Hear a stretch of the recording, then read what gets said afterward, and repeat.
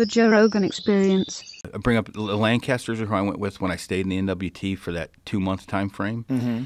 Those guys live up there. I bet if you asked a Bart or a Clay Lancaster how many times they've been bluff charged, it's like triple digits. Like, just hunting with those guys, the shit that they've done. Triple digits, meaning 100 times? At a minimum. Oh, and my that's, God. So, like, the shit those guys deal with, they've been doing it since birth, right? And so I was telling, like Amy and Frank, I was like, okay, you guys know how much I've done and all the different things, hunted and how many animals I've put on the ground. It's a fraction. Clay Lancaster's been on 320 sheep hunts. 320. That's a lot. That's not including caribou, moose. He's been all over the world. So the amount of experience those guys have and the stories, like when I get those guys on the podcast, it's hilarious because I just got to experience the 2.5-month section of it. We were literally from a light bulb, from a paved road, hours from any electricity. Like, it's a 12-hour drive to where the helicopter picks you up, and then you're flown in another 2 hours. So when I got bit by that bite, it was funny, by that spider. It was funny at first. What are you talking about? Oh, yeah, I got bit by a spider up there. And I'm like, hey, Clay, my leg's fucked up. I think I got bit by something. He's like, there's nothing poisonous up here. Well, I about fucking died. My leg swelled up. We're drawing circles around it. Well, the first couple circles, right, wasn't that big of a deal. So Clay cuts it open. And listen to the podcast. He's hilarious because he squeezed that thing and I acted like it didn't hurt. I thought I was going to pass out from fucking shock. So squeeze the pus out? Yeah. I don't know that it helped, but it gave him pleasure. What kind of spider was it? Man, you got to listen to the podcast to hear the whole story, but we ended up calling it the long-cock black hobo spider, and there's a story beside that. But I think it was a hobo spider. Those are dangerous. Yeah, but I don't think they're overly poisonous. I think I was allergic to it. But the moral of the story, in 6 hours, my leg locked up straight. There was veins going up towards my heart, and I had cold sweats. Heart rate was racing. And Clay's like, dude, we got to get you out of here. You're going to fucking die. Like, we are a long, long, long ways from anywhere. How far? 4-hour helicopter ride, but then you're dealing with some fucked up Jesus doctor Christ. in the northern part of fucking Whitehorse, or where Some the fuck it voodoo was. doctor. It wouldn't have been good. So I called my buddy who's a medic, and I was like, dude, what should we do? And he's like, all right, piss on it, bleach, ibuprofen, fucking Bleach? get some shit. Yeah, because I guess like bleach cleans everything out. Like he's giving me, I can't remember all the So stuff. Trump was right? I don't know what's exactly. But I was like, holy shit. I was like, okay, so we're pouring pee on it. We're like crushing up ibuprofen. And Do you pour pee on it? Do you let your buddy pee on it? so here's the thing. One of my buddies that's where it must have gets weird. had a Big Johnson because he was ready to pee on it right there. And I'm like, dude, pee in a fucking bottle. I don't want to see your wiener while you're peeing on my leg. And so You wouldn't want it right off the tap? Somehow or another, it's better if he pees in a bottle and then pours it on you? it would have been awkward. And think of the stories that would have been told after about Yeah, but getting it'd be peed funny on. stories.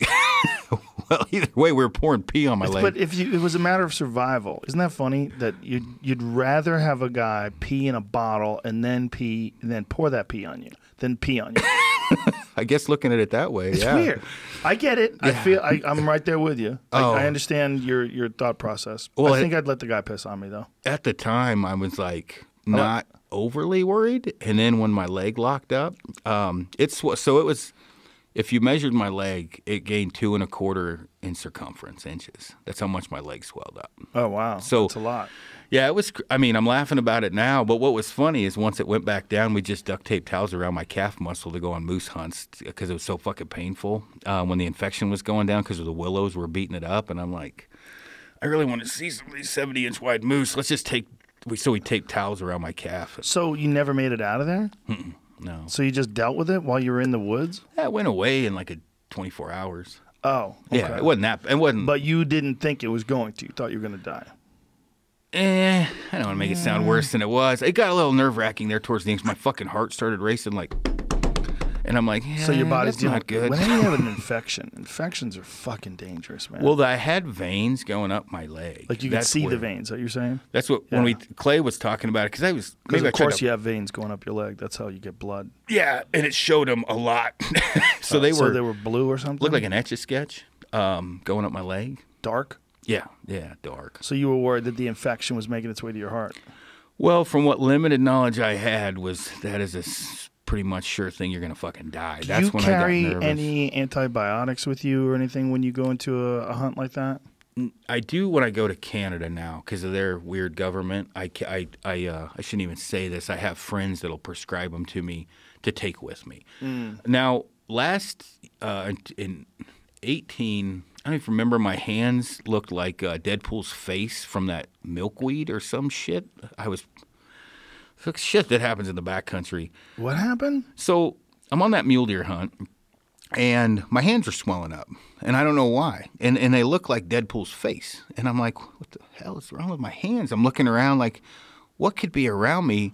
It's not poison ivy, and my hands are swelling up like, remember that movie, Big Trouble in Little China? Yeah. The Asian dude's hands swell up. And Yeah. Yeah, it looked like that. Well, as it turns out, it's hogweed or milkweed, I don't know, some fucking plant that does that. And if you Google it and you pull it up, it's fucking nasty. But if you want to Google hogweed, on certain humans, it has this crazy rash inflammation. So my hands, it's affected by sunlight. It's worse. So I'm at 13,000 feet, and I'm on the spotter with my hands in the sun all day to a point like... And at 13,000 feet, the sun is way stronger. Fuck yeah. Yeah, Like you get really burnt up there. Use a solar charger. It charges up your shit twice as fast because you're that close to the sun. Is that really what it's from, or is it just a lack of... Oh, my God. Look at that giant hogweed. Look at the hands. It wasn't good, let me tell you. So my Holy hands shit, look dude. like those ones in the middle. Blow that picture up in the right-hand corner. That is crazy. The one that you see, the large picture. Yeah, look at that. What the fuck, man? That's from hogweed? So go to the left. The one in the middle there. That's what my hands look like. The one in the middle. The left. Yeah. That one. Yep.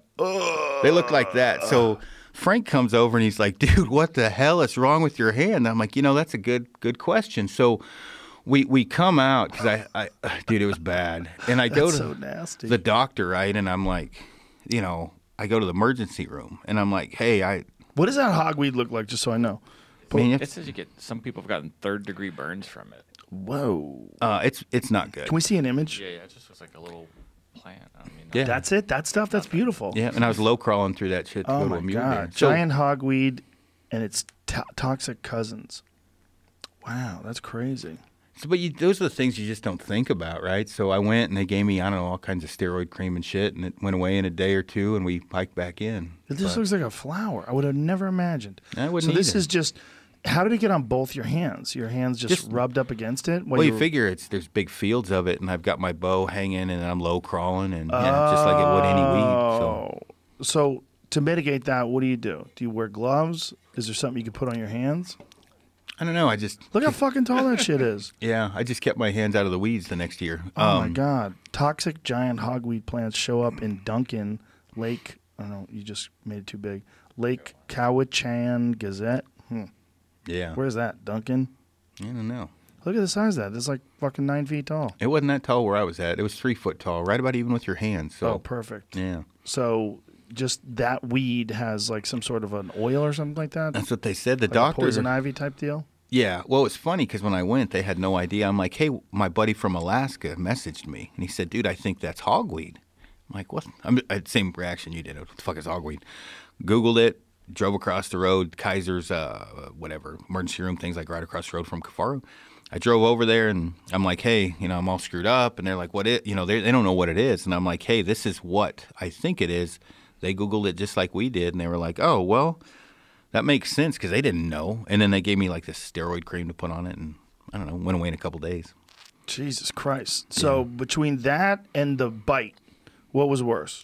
Oh, the bite. The bite was that much worse. I could have kept hunting with that. I just not just would've knowing been in what it pain. was. Well, we'd been in there 12 days. I'm like, it's about time to come out anyway. So we Right. came out. What was crazy, we came out a couple days. We go back in, and Frank's already got his deer. We go back in, and Frank, I thought his appendix burst. As it turns out, he just ate too much sushi, and it got clogged up in his stomach. But Frank is harder than woodpecker lips. We get on these 2 deer we're trying to get, and he's not getting out of the tent. And so Frank is not like that. And he's like, I hear him go, sir, I'm going to stay in the tent this morning. And I'm like, dude, you good? Now, keep in mind, Frank got pulmonary edema, and that dumb shit hiked out with pulmonary edema.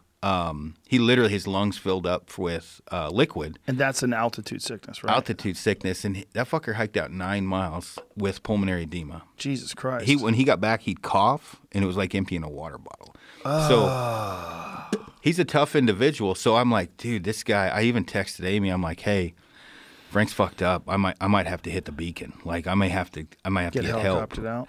So anyway, I go over. I shoot this deer. So it was just sushi? I guess I don't know. So where did you guys eat sushi in Denver the day before? So I think what had happened, we had starved ourselves for 12 days, right? Dehydration, and he must have ate in the woods. We came out, we all went out to dinner, and I think he ate all that white rice, and it just clung to his intestines like a woolly mammoth because he ended up just having to take a big poop, right? But in the middle where, your appendix is, he's like, it hurts right here. And I've had gallbladder issues. I passed a kidney stone like 6 miles in. Ow. So I was like, his appendix is erupt. He's going to die back here. And so it's to show you how the moxie that Frank has. He drug his ass out of that tent and filmed me shooting that mule deer. And he hobbled his ass over there after I shot it. And it's a fucking 1.5 miles from where he's glassing, flagging me in.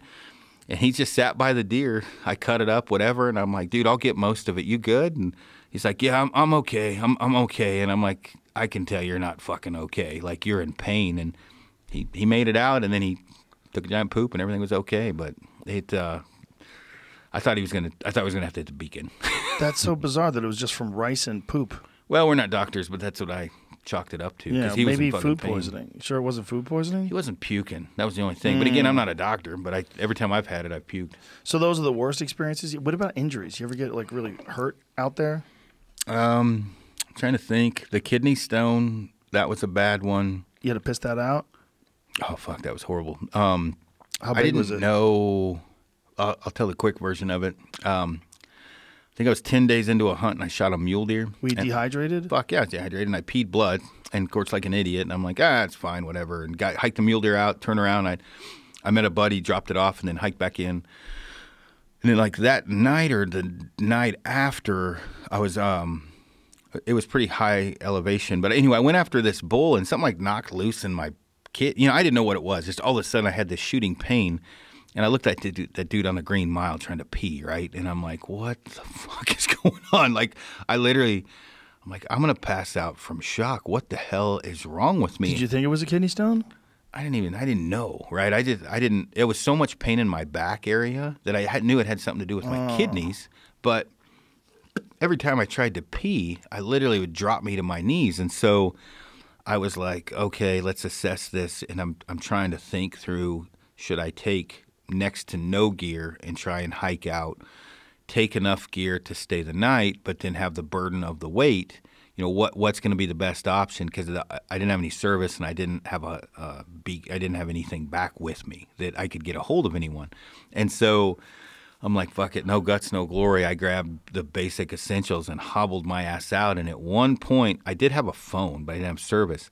I texted my buddy Tony and said, hey, what is the nearest hospital to this trailhead? And I lost service. And so all he knew was I'm fucked up. Right. So I get to the trailhead and I get in my Jeep, and I had a giant Jeep, and I'm doing like 90 down the road, and I get pulled over.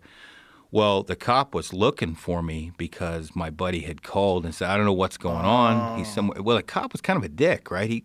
I get out, and I'm like, hey, man, he wanted to call an ambulance, and I'm like, look, dude, I just hiked out 6 miles. I'm not paying $3,500 for a fucking ambulance ride. I just hiked 6 miles out. I can make it to the hospital. And so he was a little bit of a dick, but he followed me into the hospital, and I passed it, I don't know, 30 in the toilet. Tink, tink, tink. And it looked like a chickapee. No, but it would look like a chickapee. Like a chickpea? Like yeah, a little spiky little bastard. Oh, okay. Yeah, it was horrible looking. How big was it? Not very big. Big smaller enough than a BB. Your dick hole. Holy moly, man. Going through that. What was crazy is right after that, I was good to go. I mean, once you passed it, I was fine. I hiked back in the next day.